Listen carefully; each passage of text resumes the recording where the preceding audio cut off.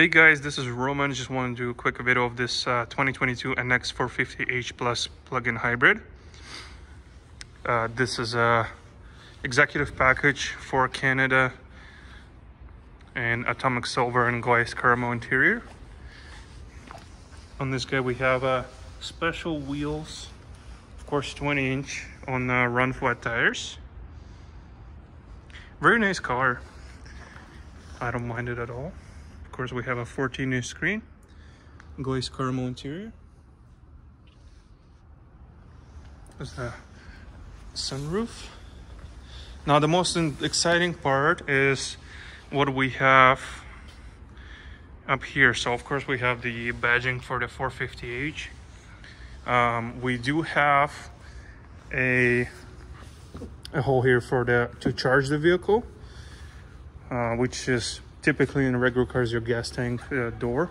We have I should probably call it electric door, and we have the actual gas tank door is here. It's just typical for your premium on the gas. And we have the cord here. Right now, of course, it's not charging, it's fully charged. The cord is fairly long. We just hide it down there for now. So what Lexus states is that it can charge full range in which is around 60-65 kilometers of range in 2.5 hours with the 240 volt outlet, which is used commonly used for the dryers and such. So 2.5 hours at 240 volts. If you use a little bit lower voltage, so either 120 or any other, it would take longer. The maximum amount of time that it will charge really depends on the voltage in your household, but you guys would have to look up more on that if you want exact figures.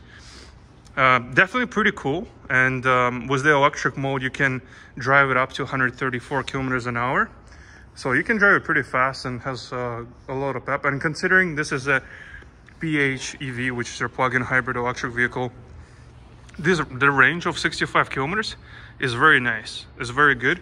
I did a comparison between a few other models, and for SUV, especially for that price, really good. And for Canada, we have it priced at $80,893 with Fred and PDI, but without the sales tax, depending on the province. And those are Canadian dollars, of course. But yeah, let me know what you guys think. Leave a like and a comment and tell me what you feel about the 450h, if it deserves to exist or not. Essentially, there's a few different trim levels. The entry level you can get for around 65,000 Canadian dollars, which is not bad. Thank you.